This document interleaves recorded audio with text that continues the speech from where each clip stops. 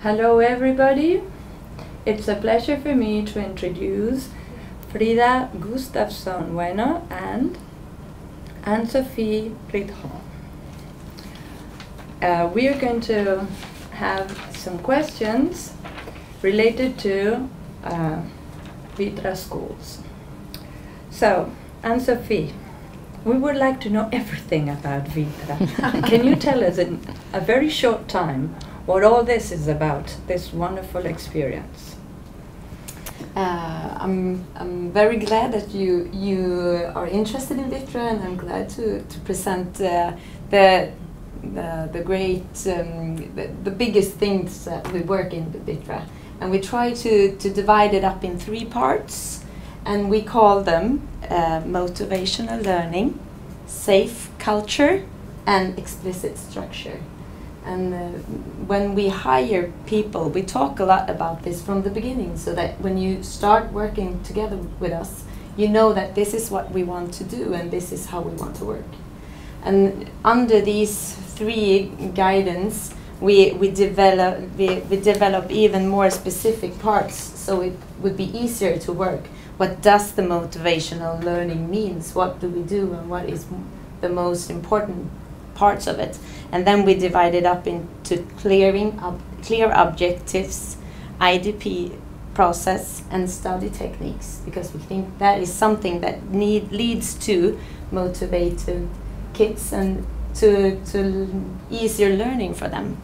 And the safe structure we divide into 3 parts that we call common rules, cooperative exercise, and group gathering. And that is also something that we work with during all the lessons, and we also start some of our mornings with a gathering talking about these group things, like what happens in the world and how does this affect us, and what does it mean to us, and how can we work with it in a further way.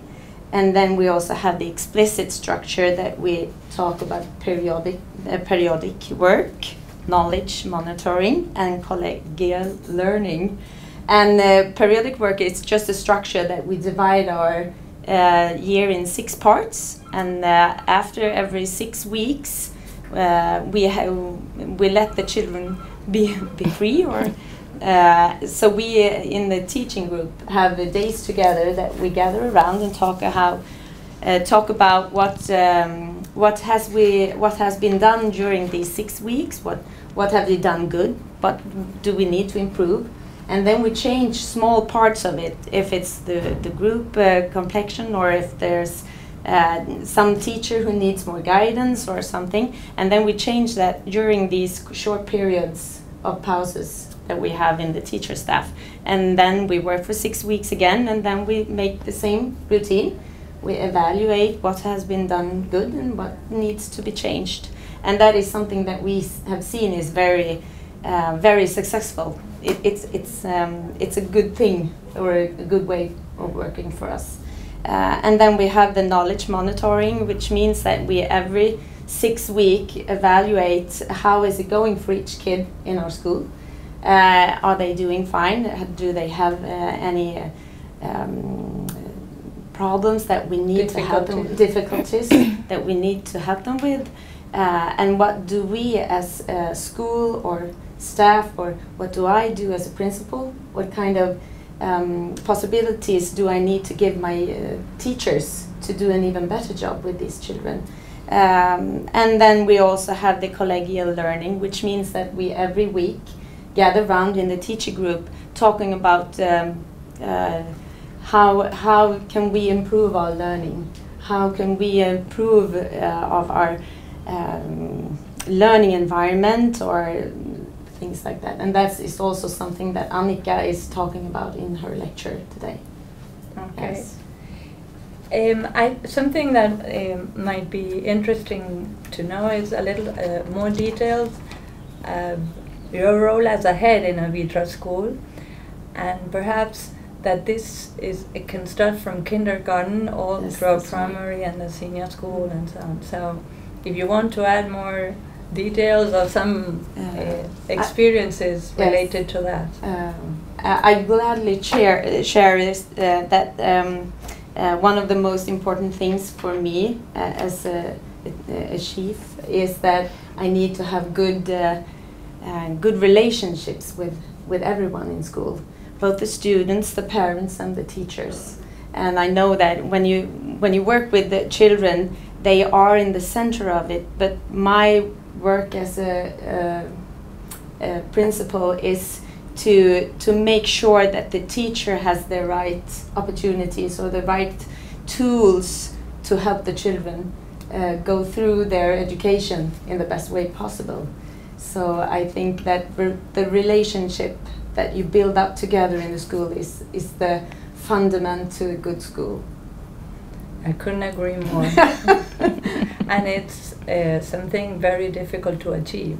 Absolutely. It takes a lot of work. And I think also that you need to know that all the staff has to have this the same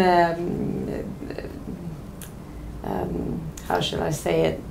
Purpose? Yes, and they need to know the meaning of it. That we need to breathe it and work with it all day through. Yes, and actually, I think one of the most important things is that it doesn't only happens during the class. It happens after class, during breaks, during lunchtime. You need to be there and show them that you care and you want them to succeed in school.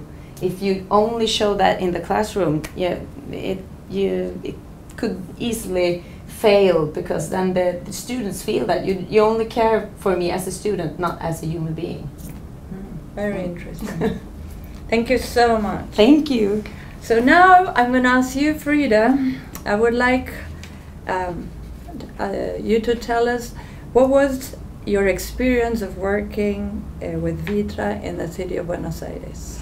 Oh, thank you for asking. 2013, the Ministry of Education in the city of Buenos Aires started a project with a plan to innovate schools in the city. So they chosen 12 schools in the city of Buenos Aires that could choose from an international role model to inspire them in their own development. And there were 4 international role models. It was International Bachelorette, you say that? Yeah. Boston, yes, Boston Art School, and the Finnish school system, and Vitra, who was the 4 international role models. So I work in a education in a company that works with school development.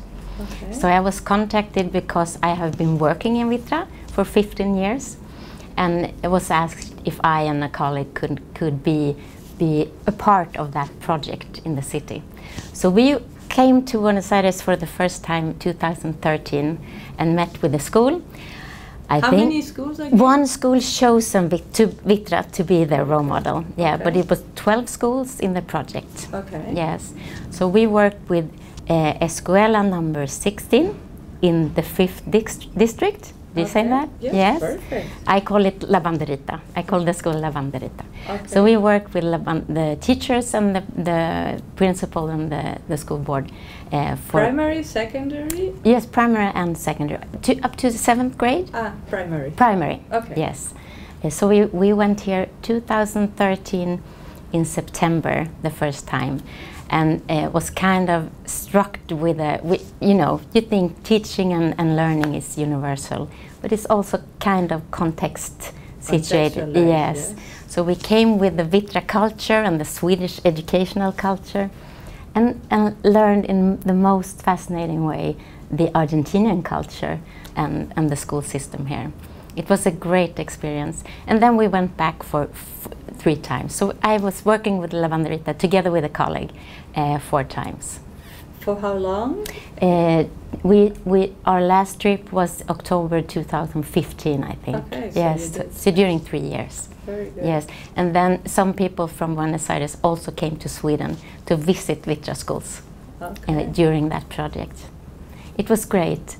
And when we came over, we had the thought that we were going to inspire and tell the school all about Vitra, but you kind of fast realized that when you're talking about learning experience, it's so mutual. You need to, well, how do you do this? And we do it like this. And you're sharing always. Yes, it was nice. Great challenge. Yes. A great challenge. Yes. Well, thank you so much for sharing Thank with you. us Thank you for having your us. experience. And now we are off to the lecture. Oh. Is that okay? Yes, wait. looking forward to it. Okay. Thank you.